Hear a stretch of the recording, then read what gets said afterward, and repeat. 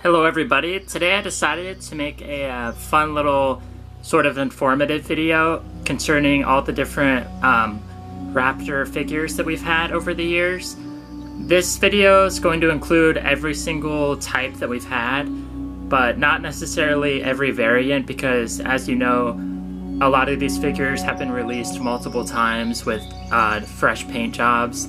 And as much as I wish I had every single one, I don't have every single different color, but I do have all the different models, so I'm just going to kind of go through each one today, maybe tell you my favorites or least favorites, and yeah, let's just get started. So we're going to try to go in order here, basically starting with, the first film or the first toy line, which is from the original Jurassic Park, of course. And this is one of the original Raptors. This one right here is from the first toy line, and then as you can see there's several variants here. That's the Chaos Effect one that was released in a line much later.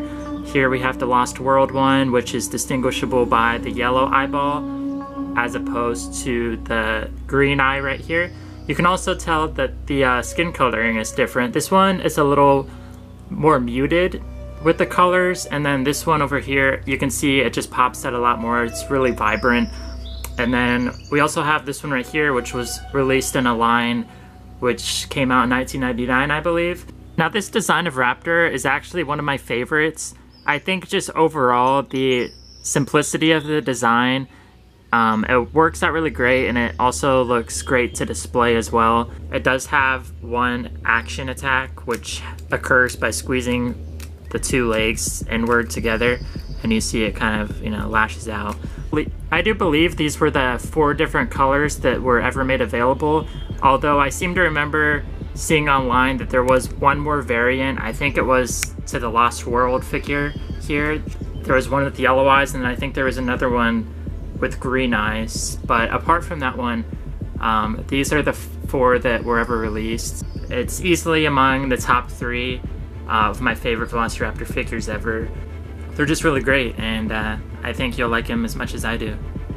Now, before we move any further, I have to show this one right here. This was one of the other Raptor figures that was released during the original Kenner line, and this one is an electronic version, and it's a little different in design. As you can see, it's got different colors, and the jaw is fixed in one position, which is kind of a downside to this figure. I noticed too that the head looks a little disproportionate. Maybe it's just me, but at least from the front, you can kind of see that the head just looks a little too large for its body. Again, maybe that's just my imagination, but it does seem that way. This one also has kind of a trouble standing upright. As you can see, I'm trying really hard to make it stand, and it just wants to either lean forward or lean back. But yeah, out of the 2 Raptors I've already shown, this one's my least favorite. I think the other ones are just far superior. Although I am happy to have this one in my collection, I'm always happy when they release new types of a figure, especially if they can improve upon them, but I don't really feel like this one is a huge improvement over the previous one. It's still a good figure. I'm not saying it's terrible, but definitely not one of my favorites. Okay, so next up we got Lost World Raptors. We've already covered this one, of course, and we're gonna focus on this one next. This was a sort of like deluxe figure, and it has the special action attack by pulling back on its leg. You see it bites. That's why it's called the Snapjaw, or that's its nickname. This figure, I do like the design on it. I like the tiger stripes. It does look very similar to the Raptors we see in the Lost World film, but this one does have a few minor, setbacks to it. It doesn't stand really at all, as you can tell, unless, it's leaning backwards. So it has a balancing issue. The arms are also a little too big, so if you want, like, accurate figures, at least in my opinion, maybe I'm wrong, maybe in real life the arms were that big. And also, it's just a little bit too tall, at least, in terms of the size of the Velociraptors in the films. It just looks a little bit too big. I'm not really, saying that's one of the cons, but it's just one thing to consider. And then we also have this one here. The original one was called the Cyclops Raptor, And this is not the original one from the Lost World line. This is one that was released later in a multi-pack, part of the Jurassic Park 3 line. But just so you know which one I'm talking about, I'll put a picture on the screen because I don't actually have the original one, but this is the exact same thing, you know, same model and everything except of the variant color scheme right here.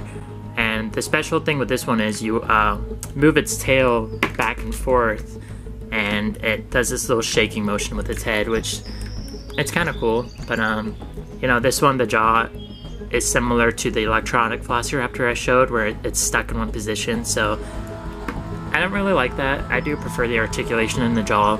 Out of these 3 Velociraptors, you know, that one's still definitely my favorite, and this one's probably my least favorite, I have to say. And you know, I just prefer, as I've said many times before, the figures that are more along the lines of this one, where it's just sort of in a basic position so you can display it nicely or whatnot.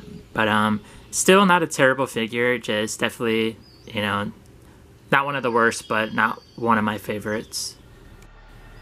Alright, so next we're moving on to Jurassic Park 3, and there were 3 different variants of Raptors released. One of the first ones was in this model. Now this isn't the original color. As you might know, the original one was like red and tan or whitish, whereas this one is a repaint that was released a few years later, as well as this one. The green one here and this tannish one here are identical, but of course they're just different paint jobs.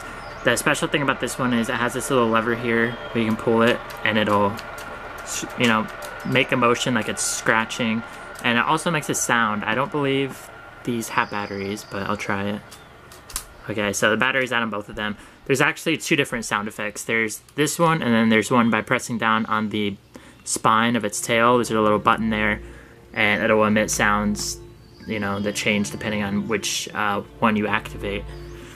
But, you know, I do like this figure. The stance on it's a little weird. As you can see, I have this one standing, but it is pretty much stuck in that one position.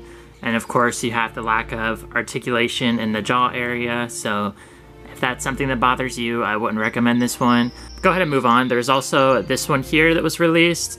As you can tell, the sculpt is slightly different. The legs are more straight, where that one's more bent. The arms on this one are actually posable, whereas this one, they are posable, but they're part, you know, they're also attached to this action feature right there, where this one's, you know, they stay in one position depending on where you position them. And this one has a different electronic feature. By pressing down on its throat, it actually does open its mouth.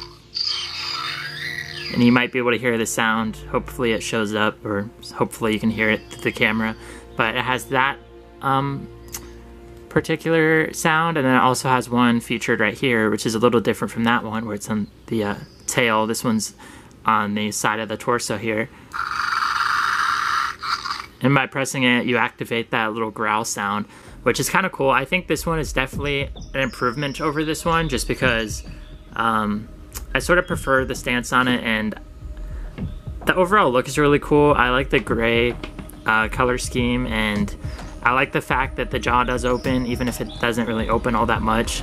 It's still nice to have a slight articulation, but as you can kind of see, these things do also have trouble standing up. It seems to be a common occurrence with the Raptor figures, at least a lot of them. They have a hard time standing. But yeah, and then we have this one here.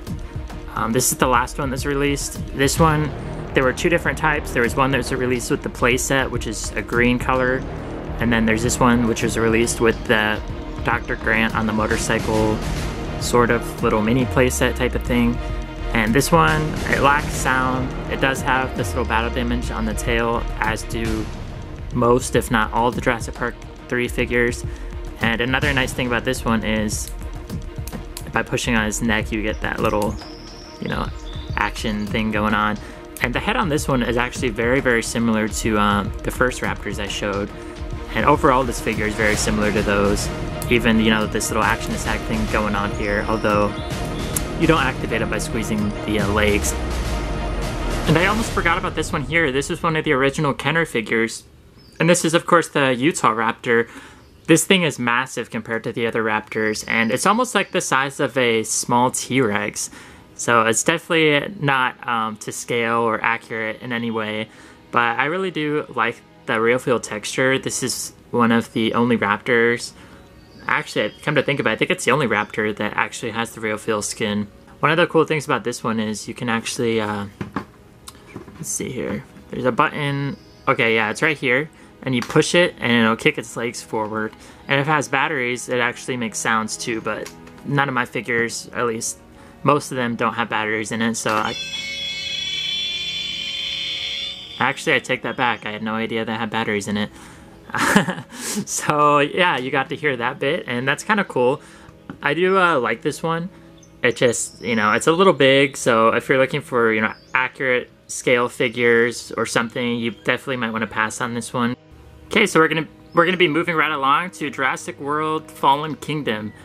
And you might be thinking to yourself, well, what about the Jurassic World figures, you know, made by Hasbro? And I'm just gonna say, those figures were all terrible. You know, I didn't collect any of them. Maybe I'll throw some pictures up on the screen so you can see them, but they're not even worth mentioning, not even worth showing off, because with all the, you know, screw holes in the sides and just the overall terrible designs of the figures, I just didn't feel them worthy to even include on this list. So we're just going to be skipping over all those, pretending like they don't exist. And starting off strong, we have Battle Damage Blue here. A lot of people actually say that this is one of their favorites, if not the best blue model that's out there. There's actually 3 different ones, and I'll kind of explain the differences in a bit. But this is a Walmart exclusive. It has the battle damage right here on the side, which I don't really like. I wish it kind of didn't have that, because I don't like the little doorknob looking thing right there. It'd kind of be a nicer, cleaner figure if it didn't have that. But this one also has some pretty good articulation in the jaw, in the neck, even in the feet, the arms. And I just think this figure looks fantastic. This is one of the other figures made available in the Fallen Kingdom line. There are currently 4 different types of this figure. There's a dark brown one, there's this green one here, there's this orangish tannish kind of looking one right here, and then there's also one that has the blue colorings. Of course, you know, Blue the Raptor has that color scheme. These are fantastic figures, and I'd highly recommend them. Probably one of the best Velociraptor figures ever, and I'm even saying that, you know, even better than some of the Kenner ones. And that's, you know, saying a lot, because I love the Kenner figures. It has this action feature where it's supposed to look like it's leaping. It does that little thing. So that's kind of cool. The only real downside to this one is the fact, you know, it doesn't have the articulation in the legs, and the feet are also sort of gigantic. And I guess that's, you know, to make it be able to stand. And then we also have these ones right here. There are currently 3 different types of these. We have this one, which you might think it's blue at first, but it's actually not. They do make a blue version. This one's just a dark gray raptor, and this one's got a little less articulation. As you can tell, it doesn't have articulation in the neck, but it does have articulation in the legs, whereas these ones don't. But you can only really get it to stand in one position, which is this one right here. So if you wanted to stand up, I wouldn't recommend moving its legs at all. And then we have this orange one right here. Like I said, there's also a blue one, and I think that's it. I think there's just these 3. So there's a lot of different ones to choose from. It's pretty impressive, the fact that Mattel, you know, just came out with their line, not even 5 months ago, and they already have so many different types and so many different excellent figures. You know, out of all the Jurassic Park lines, we have some of the best raptors ever made right here. I know this video is getting long, so I'm going to quickly go over the Indoraptors here, because I did say I was going to include them. There are currently 2 different types. There is this super articulated one here, which is sort of the more common one. As you can tell, it's, as the name implies, super articulated. You have articulation in the neck, the jaw, multiple different points in the arms and wrists, and you have the leg joints, knee joints, tail, all sorts of stuff. So you can get this one in a ton of crazy different poses. Alright, so next we got the Grab and Growl Indoraptor here. This one's very similar to the Thrash and Throw T-Rex, where it has the electronics and it also has all these different ways you can move it by manipulating the tail. Let's see if I can remember how to do all these things. You have, yeah, the grabbing right here. You have, you have the grabbing, the sound effects, the jaw chomping, the head swiveling, all that stuff. And I almost forgot to include this one. I actually don't have this one, surprisingly enough. I kept passing on it in the stores, and now I'm looking for it, and they're all sold out everywhere I go. So eventually I'll get it, but I didn't want you to, you know, think I forgot this one. This one's very similar to the Cyclops Raptor released with the Jurassic World line. Or sorry, not Jurassic World, the Lost World line. It's kind of cool. I do like the colors, but it's just not one of my favorites. Well, that about does it for this video. I hope you guys enjoyed. I know this is different from the toy films, which I know a lot of you are subscribed to see, but those just take a lot of time, and I want to, you know, make them well and not rush them. So in the meantime, I like doing these little sort of toy review videos because they're fun, and I think some of you enjoy them, and it's nice to keep things fresh. But don't worry, I still do have a lot of toy films planned. I just released the, you know, Jurassic Frontier prologue, and it seems a lot of you guys are enjoying that one, and I'm excited to make new episodes. So look forward to those in the future. But yeah, in the meantime, hope you guys are enjoying the videos, and I will see you next time. Thanks.